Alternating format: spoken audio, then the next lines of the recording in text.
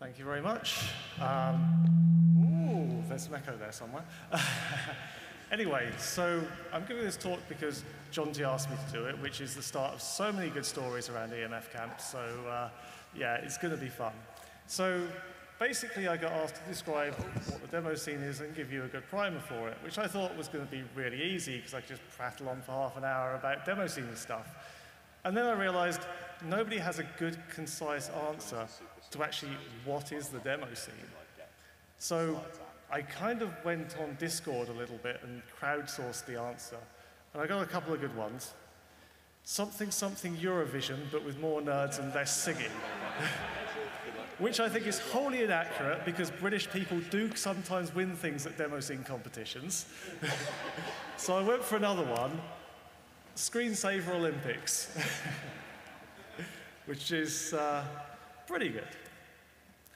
So the demo scene itself is more of a celebration of digital arts, things that people have made, and kind of real-time demos are a big part of that. There's also graphics, pictures, different platforms, music, animations, lots of stuff. Essentially, we have competitions around photography, size-coded demos, and all sorts of stuff. In fact, we even have here like a young person's competition in field effects, so we're trying to attach a new audience. So demos, which is essentially where the demo scene got its name, are essentially real-time generated programs. They can be size-limited or unlimited. And essentially, it's just maths making cool graphics and sounds. So it's generally a non-interactive program. You load it up, you'll always get the same graphics and sound come out. Everything is generated by the algorithm. Sometimes, like I say, we started off just having unlimited sizes, and then it got down to limiting to 64 kilobytes and how much you can pack into 64 kilobytes. And there's also 8 kilobytes, 4 kilobytes, and then we went down to something stupid and got 256 byte demos, which is quite fun. Yeah. Anyway, so I will show you a demo. Do we have audio?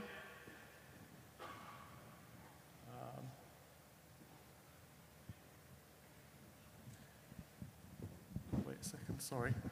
I missed the audio on that one. Sorry? Ah.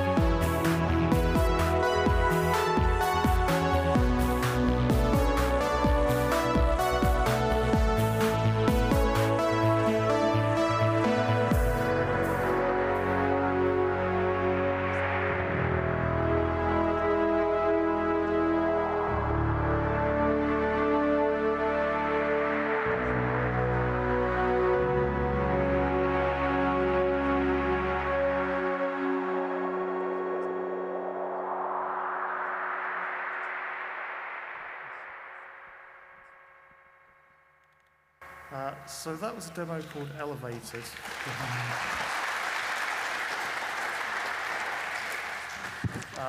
Yes, that was by TBC.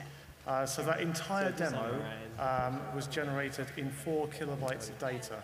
All the audio, all the video, and the bootloader. So it was pretty impressive.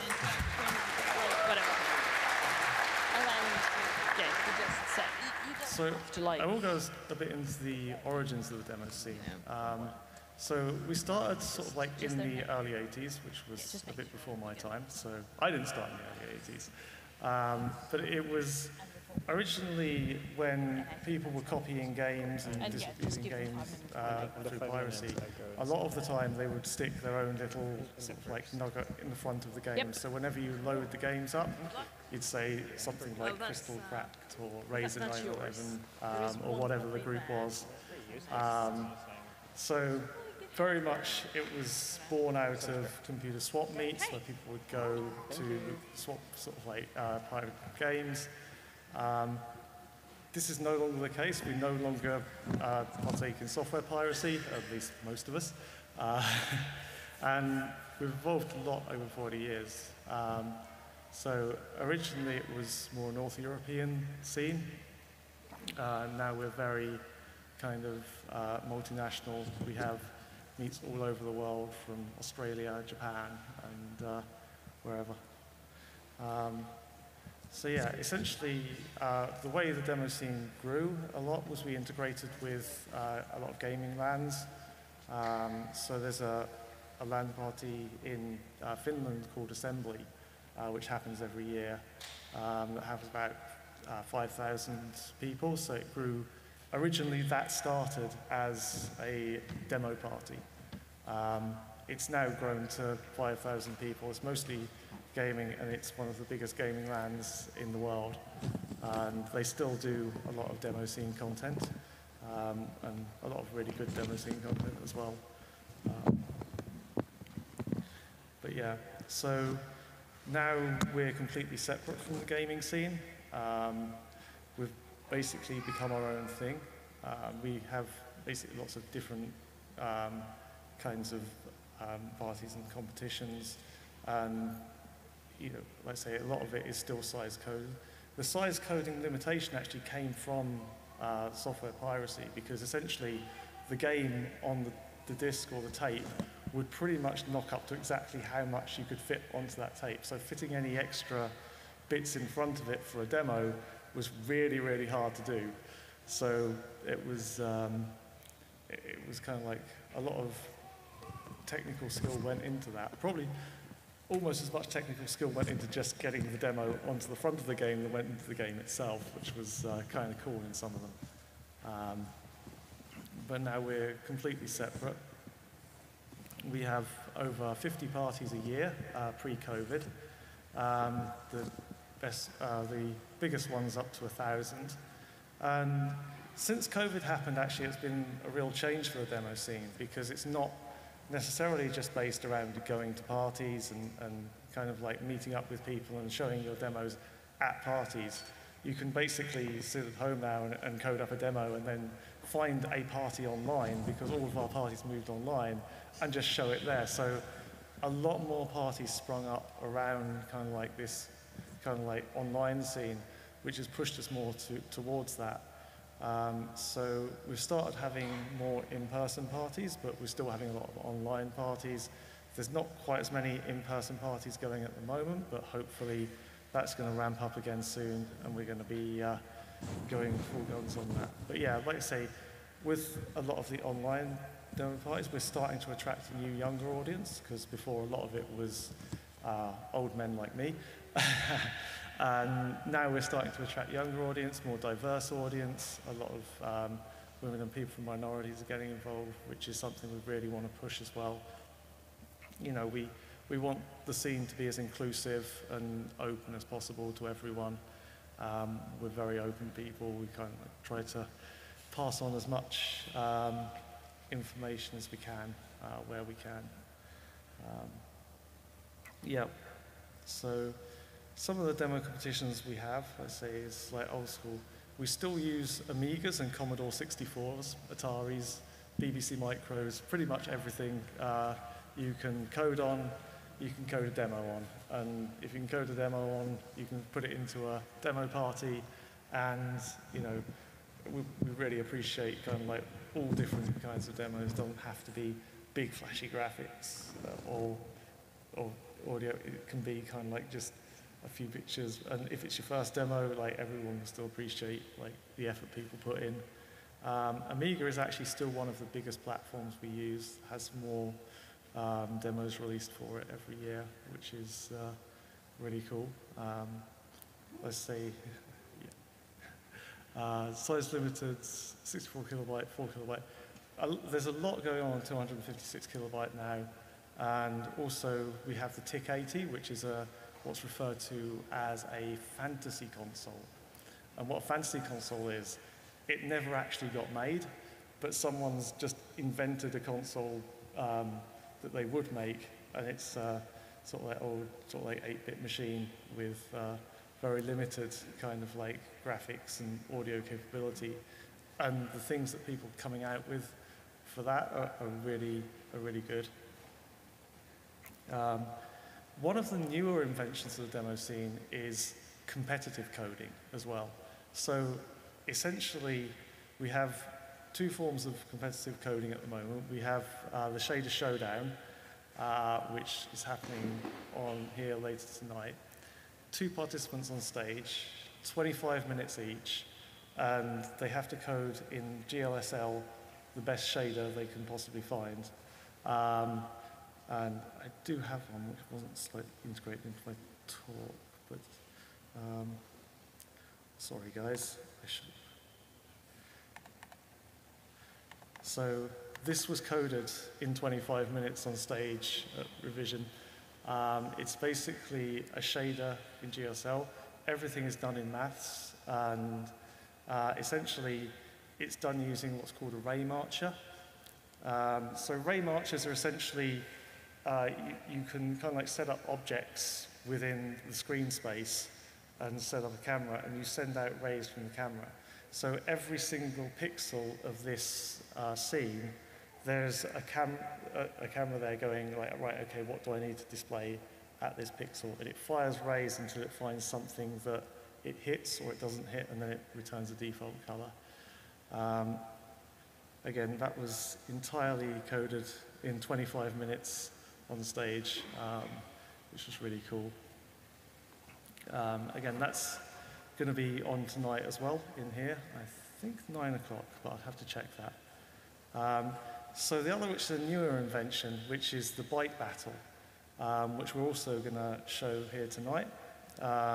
So as I was saying, the TIC-80 is a fantasy console with 16 colors, 240 by 136 pixels, and you basically have to code the best kind of like scene you can in that. And that's more of a per pixel coding rather than a general algorithm coding. But some of the stuff that people have created in that is really amazing. And yeah, I think that's going to be on after the Shade Showdown tonight, which should be at 9, I think. So, but I will check that. So the demo scene has actually now been accepted by the UNESCO World Heritage as a intangible cultural heritage. So essentially currently in Denmark, Netherlands, Poland, Switzerland, Portugal, Finland, Germany, and France. Unfortunately, not the UK yet, because the UK UNESCO branch doesn't tend to like us very much. But there's a whole story behind that, which I'm not going to go into at the moment, but it's very long and arduous. But what this does mean is that we have the same recognition as a lot of other kind of like cultures and sort of like heritage sites. And it helps us get recognition, helps us get sponsorships, and kind of helps us get more kind of like brand out there. People are interested in it. And it's not just us geeky 40-year-olds or plus who are now doing it. Because of this cultural heritage, we were able to spread to a much wider audience. So yeah. So in the field effects tent this time, if you go down there, we're running some demo competitions. We're registering at that woohoo.fieldeffects.party. So if you need to upload an entry, doesn't have to be, there's a bunch of different competitions. So you can just kind of select your competition you want to go into. I would do that now. So just fill in the form. If you come to the field effects tent, we'll give you a show of exactly what we're doing there. The deadline is tomorrow though, so it might be a bit of a rush. But yeah, if you register on there. And then tomorrow evening we're going to be running the demo competitions in the field effects tent. You can come there and you can vote on which one you like the best. So you can go to, when you go to the demo competitions, which is starting at 7 o'clock tomorrow in the field effects tent, you can log on to the Woohoo app and then vote for whichever one you feel. So when voting, a lot of people have a fear of like, oh, I don't understand this, I can't vote for it, or I've not got informed. Don't be afraid of that. Like, people just vote for whichever you think is the best, and you know that's how we get like participation in that, and then you can be a part of selecting the best demos that we have. So finally, I'd like to do some Demoscene memes. We have Kevin. Kevin was a character from a Space Pigs demo that seems to have grown outside that. If you see him, call a dentist. Evilbot. So Evilbot started in 2016, stood for election at Revision and won the president of the Demoscene. 2016 seemed to be a very bad year for elections and voting, so yeah, it's...